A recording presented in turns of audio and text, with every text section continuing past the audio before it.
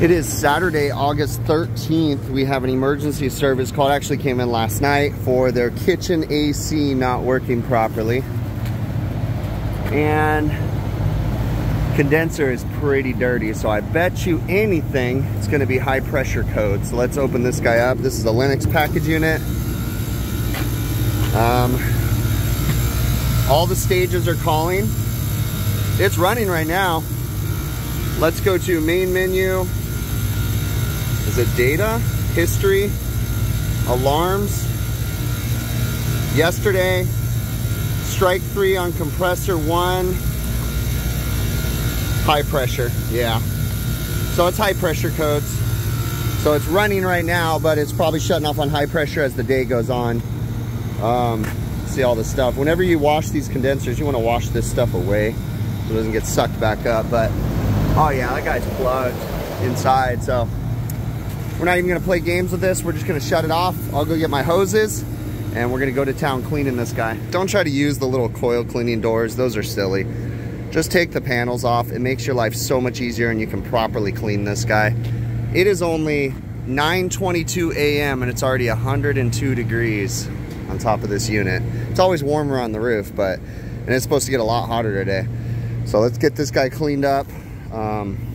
And get out of here before I melt. This restaurant is notorious for having horrible water pressure. I mean, I get it, it's better than nothing, but I mean, it's ridiculously bad. Now, it's gotten a little bit better for us because the kitchen AC is the one that gets the dirtiest all the time, and the kitchen AC now is a micro channel coil, so it is a little bit easier to clean. All the old ones are still tube and fin condensers, but those ones don't get as dirty. But we're gonna start by simply, if I can do this with one hand, yeah. We're gonna pre-rinse the coil and wet it. And then once we get it wet and get the bulk of the big stuff off, I'll get some coil cleaner on there. Now this is micro channel, so you gotta use special coil cleaner that's safe for the aluminum micro channel coil. All right, this is completely micro channel safe condenser coil cleaner. This is the yellow Venom Pack by Refrigeration Technologies. Used with their coil gun. Their coil gun is special, even though it looks similar to the other ones. The ratios at which it mixes the cleaner is tailored for this. Notice that right here it says 9 gallons, okay? If you mix it correctly and use it correctly, you can get 9 gallons of coil cleaner out of this compared to buying the gallon jugs. So anyways, got it in here. We're gonna get it applied. Now this is safe for the aluminum. Just let it sit 5 to 10 minutes, then rinse it off. That's how I roll. Sometimes you gotta do another rinse. Micro channel, you got to be careful because if you use like the blue cleaners and stuff, it can etch the coil, damage it, and cause refrigerant leaks. So you want to be very careful about that. All right, I did a pre-soak of the outside of the condenser with the cleaner. Then we're going to pre-soak the inside. You want to use the low concentration on these guys because this soap really gets stuck in these micro channel coils. So you want to be cautious about that. But we're just pre-soaking everything. We'll let it sit, then we'll give it a good rinse. So the water pressure is very annoying. All right, I'm rinsing right now, and this is just gonna take a while. I'm just slowly rinsing right here.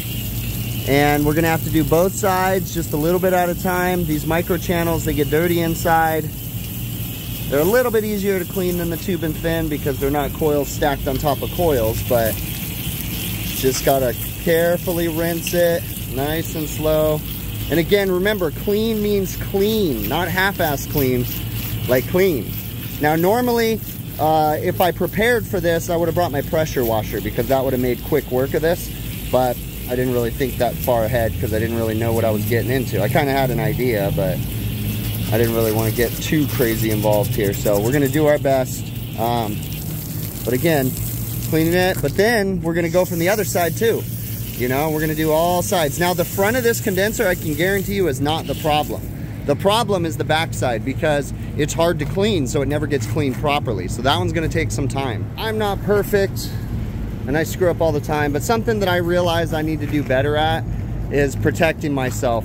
So now granted, this cleaner isn't the worst cleaner. This is just the yellow Venom Pack, but still I need to do a better job. Now, I always wear glasses. You see, I'm wearing my sunglasses, right? And these actually are approved safety glasses. So I'm always wearing those, but I need to do a better job, you know, wearing gloves, protecting my hands, because these cleaners, you know, especially the blue one, it can be pretty nasty.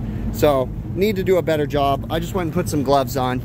and we're gonna continue on with this guy. I got it all rinsed out as best as possible. I've been here a couple hours now, at least an hour and a half probably. Okay, so it's not a race, and it takes time with these micro channels to get all the soap out. And then when I'm done, I'm gonna take my blower, and we're gonna blow the water out. Couple things that does. Obviously, turning the system on with all that water in there, it's going to take a while for that water to exit the coil and or evaporate. In certain situations, in really hot climates, I've actually seen with all that water in there, it trip high head pressure. I know it doesn't make sense, but I've seen it, okay, many times. So the other thing though too is I'm gonna probe up on this guy and make sure the system's operational. If that coil's saturated with water, it's gonna take forever for the coil to dry out. So I'm speeding up the process. And it is warming up a little bit. It's about 104, 105 now. So I'm just gonna go to town and blow everything out now. This also goes to show you that it's really hard to get these micro channels completely clean because I'm still getting soap. And I rinse this thing for an hour and a half back and forth, and I'm still getting soap out of it. So it takes a while. That's another thing that can happen is if you turn it on full of water and it still has soap in it, it'll literally make a bubble party and start blowing bubbles all at the top of the unit, and then it starts getting in the motors and everything. So that worries me also. All right, we are probed up. I went to go hook up my tablet and it's broken. What the heck, man? It's like the screen like broke or something. I don't know. I gotta take the cover off and see what's going on. It might have just overheated, but we're all probed up. I'm hooked up on my phone right here. Okay, let me turn off the flash because there's no need for that. First stage, looking really good. Don't see any major problems there. Let's scroll over. Outdoor air temp's about 101 degrees. It's good. It's interesting to know that now this is surface temperature because it's up on top of the unit, but this is what I'm feeling is 111 there, and then it's radiating off this ground, which is extremely hot because it absorbs it and then just radiates and kills me. So I'd be curious to see what this is measuring too. But anyways, all right, let's go back to this. So we're looking good there. First stage, don't see any problems. We're looking good there. We got a 15 degree temp split. We're calling for an 18 degree, so that's not too bad. It's a little on the low side, but I'm also not getting the greatest airflow readings, because if you look right here, well, what did I do? What is this guy saying? Continue. Come on, buddy. Gauges.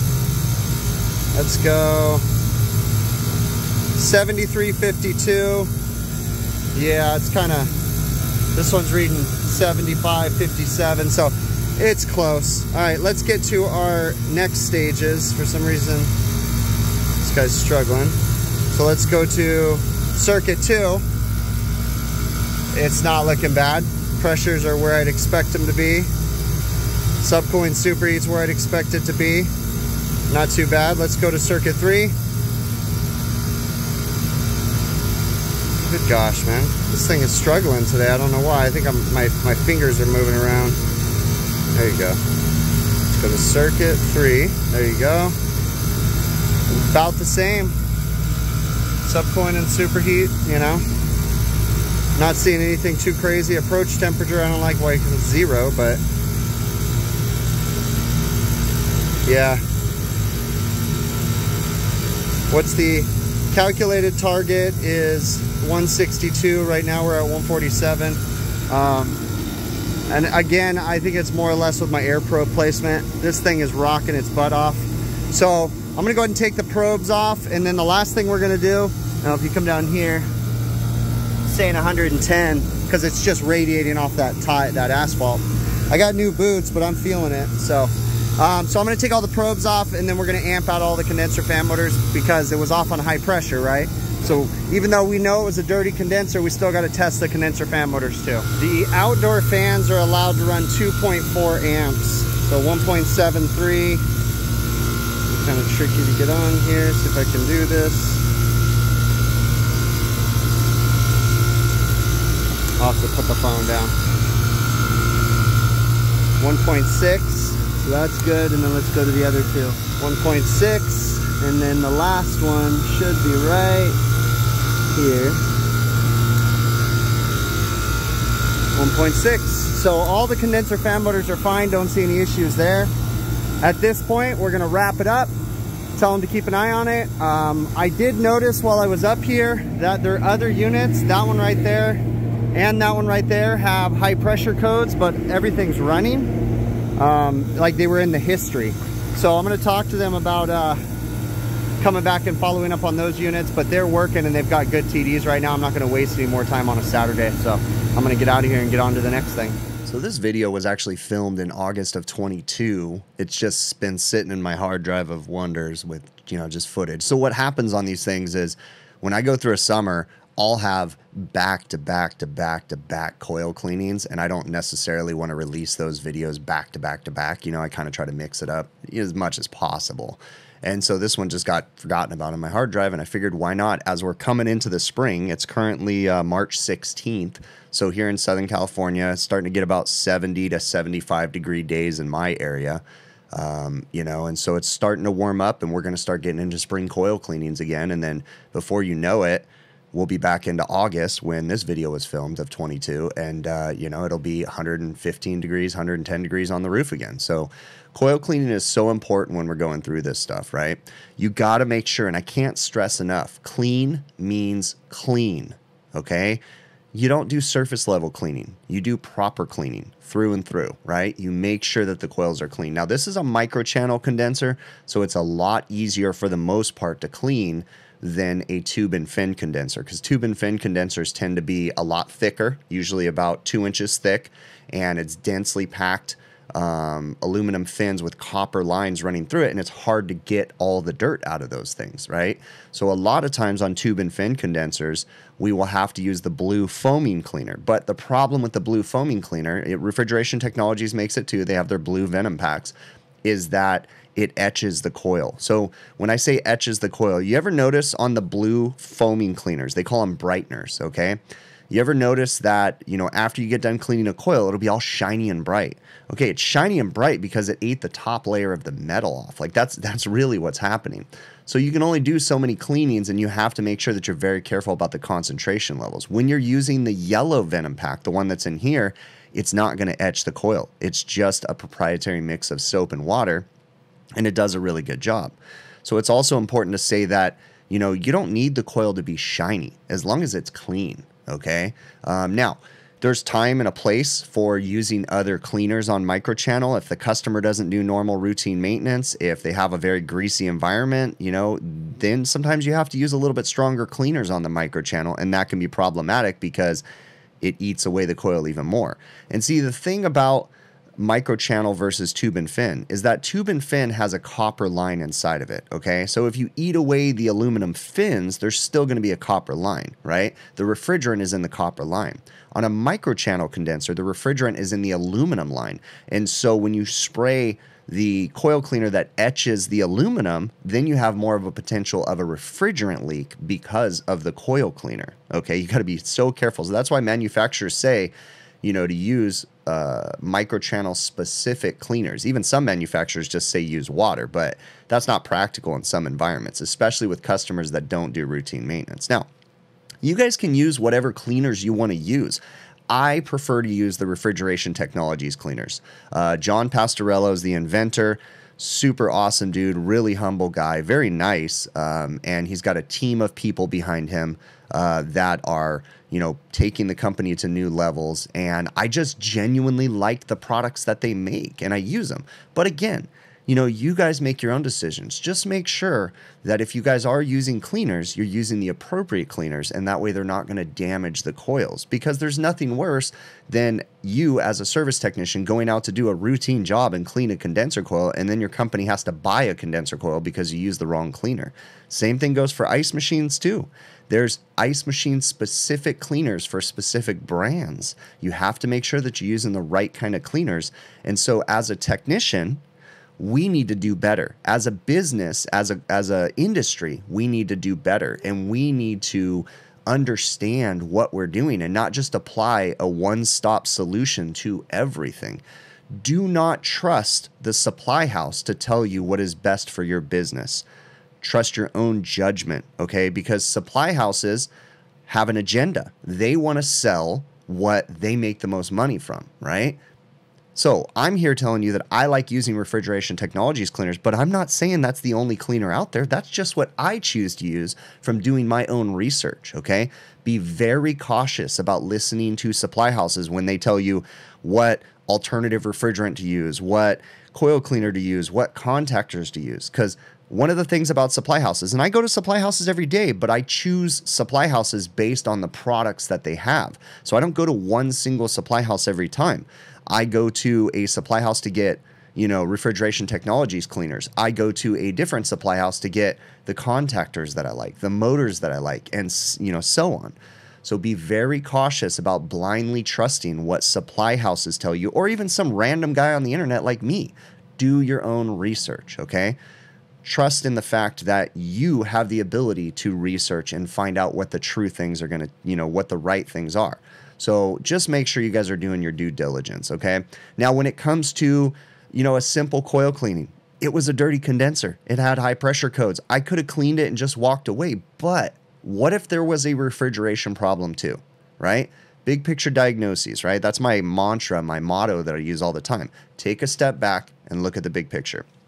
Remember, I'm going to go off on a tangent right now, but oftentimes we can go down a rabbit hole and get tunnel vision and just start hyper focusing on a problem that may not be the problem that we need to hyper focus on, right? So sometimes you really got to take a step back and think about it. If you're struggling, for the most part, right?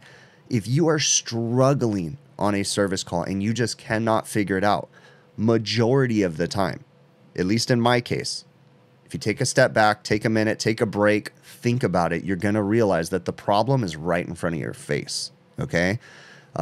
It's so simple to get that tunnel vision. As we're coming into the spring, the fall, things are going to start picking up on the West Coast for the hotter climates, the drier climates, even the wetter climates back east, right? Because you're going to have humidity issues. You're going to start, you have humidity issues all through the winter, but it's not really hot outside, right? So as the temperatures start rising, we're going to start getting busy. The demand is going to grow, and it's really easy to make mistakes. And I make them every day. I don't want people to think that I'm some, amazing super tech, because I am not. I am a normal service technician that still makes mistakes every day, right? But I'm trying my best to reduce those mistakes. And I try to share those mistakes with you all, so that way maybe you don't have to make the same mistakes that I've made throughout my career, okay? So I went through the system, I gauged up on it. I didn't see anything crazy going on. I was able to, get the customer back up and running, and all was well, okay? I really appreciate you all making it to the end of the video. Thank you so very much. If you guys like this video, do me a favor, share it with your friends, share it with anybody that you know that would enjoy it, that it would help them. Help me to get this channel growing. I don't ask that a lot of people, but please share this content. Help me to grow it. I'd really very much appreciate that. Consider subscribing if you haven't already, okay? You can also find me on all other social media platforms, all the major ones, under HVACR videos. I'm on all of them, okay? If you have any interest in supporting the channel, the easiest way to support this channel is literally just watch the videos from beginning to end. That really is the easiest way. A couple other ways you can do so too. You can support the channel via PayPal, Patreon, or YouTube channel memberships, which are all different ways to make monthly commitments to the channel, financial commitments, right? You can choose to donate $5 a month or whatever it may be. There's links in the show notes of this video for that. You can also support the channel by going to my website, hvacrvideos.com. We have merchandise available. We got shirts, beanies, sweatshirts, hats, all that good stuff, stickers. It's just another great way to support the channel. The hats, I put a lot of thought and effort into the hats, so check them out. I think they're a great value for everybody. Also, last but not least, if you want to purchase any tools, I definitely suggest that you check out a company called TrueTechTools.com. Now, TrueTechTools.com, I have been purchasing tools from them for a very long time. I actually set up an affiliate program with them, so I have an offer code, big picture, one word, okay? At checkout, if you put in big picture, one word, there's a spot for it.